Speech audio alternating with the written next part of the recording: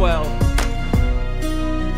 I know I told you, girl, this past Valentine's Day I'd take you to a fancy dinner and get you some pate, buy you flowers and candy, and for all I would pay. But that was right before I knew about all the taxes I pay. And now you're all upset and you're starting to sob. You said you wanted flowers, girl, well that's just what I got. Said you wanted some chocolate, maybe filled with vanilla, but all these taxes that I pay, I can't afford fancy filler. Well, you have to understand, let me make a confession. To pay my taxes for the year I work until June 11th, which doesn't leave me too much money to be spending my way.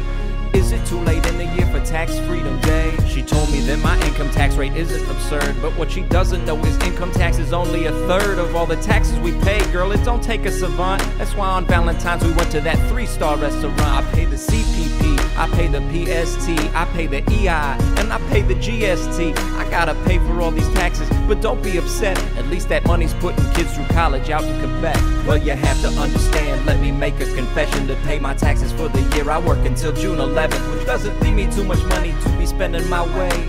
Is it too late in the year for Tax Freedom Day? Can't you see that it ain't up to me, I'm just in a bind. I pay more in tax and housing, food and clothes combined. So please talk to me, girl, I'm your man, I'm your fella. My life is like a press conference and you're John Tortorella. So instead of spending the summer way out in the Hamptons, girl, my cousin Gary's got a vacant condo in Brampton. It's a 12-hour drive, a gas tax will be paid. Is it too late in the year for Tax Freedom Day? Well, you have to understand, let me make a confession. To pay my taxes for the year I work until June 11th, which doesn't leave me too much money to be spending my way. Is it too late in the year for Tax Freedom Day? Please call me, girl.